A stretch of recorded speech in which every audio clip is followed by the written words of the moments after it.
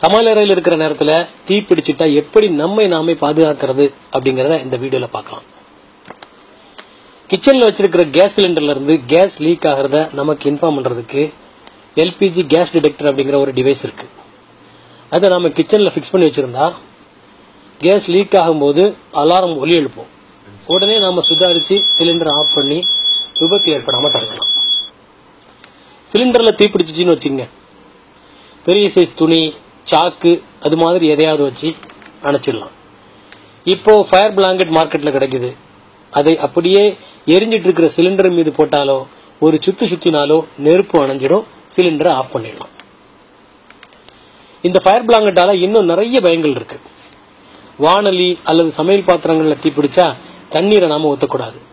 அப்படி தண்ணீரை ஊத்துனா அது பல இடங்களுக்கும் பரவும், ஆபத்து அதிகமாகும். சாக்கு, துணி போன்றதை வச்சுதான் அதை மூடுனா போதும், அந்த தீ அணைஞ்சிடும். அல்லது பாத்திரத்தின் மூடியை வச்சு அடைச்சாலே ஏர் கிடைக்காம தீ அணைஞ்சிடும்.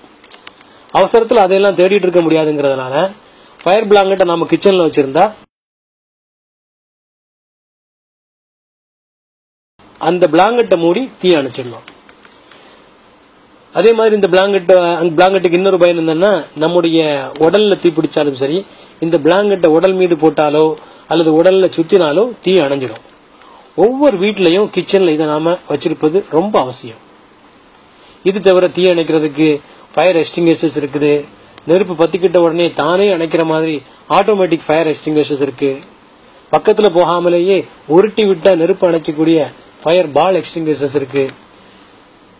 இதெல்லாம் இல்லாம நெருப்பு எரியறதுக்கு முன்னாடி முதல்ல புகை தான் வரும்.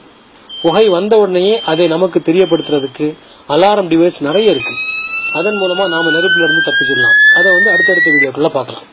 இப்படி நெருப்பு அணைக்க எத்தனையோ வழிகள் இருந்தாலும் அணைக்கவே முடியாத ஒரு நெருப்பு இருக்குங்க, அதுதான் நரக நெருப்பு. இந்த உலகத்தோட நம்முடைய வாழ்க்கை முடிய போறதில்ல.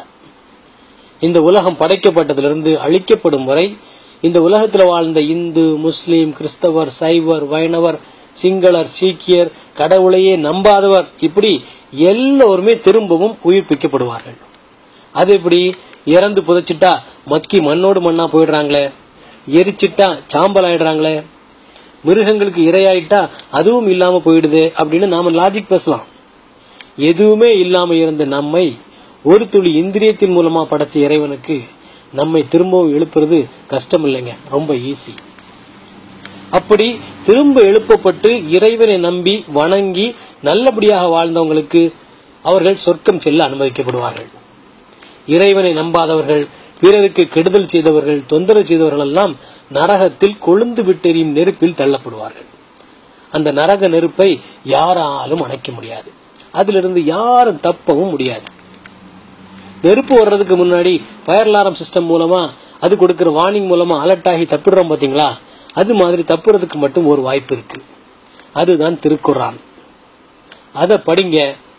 நரகத்தின் வீரியமும் அதிலிருந்து நாம தப்புறதுக்காக என்னென்ன செய்யணுங்கிற அட்வைஸும் அதுல இருக்கு. இந்த திருக்குர்ஆன் முஸ்லிம்களுக்கு மட்டுமானதல்ல, உலக மக்கள் அனைவருக்குமானது. இது அகிலத்தாருக்கு அறிவுரை தவிர வேறில்லை.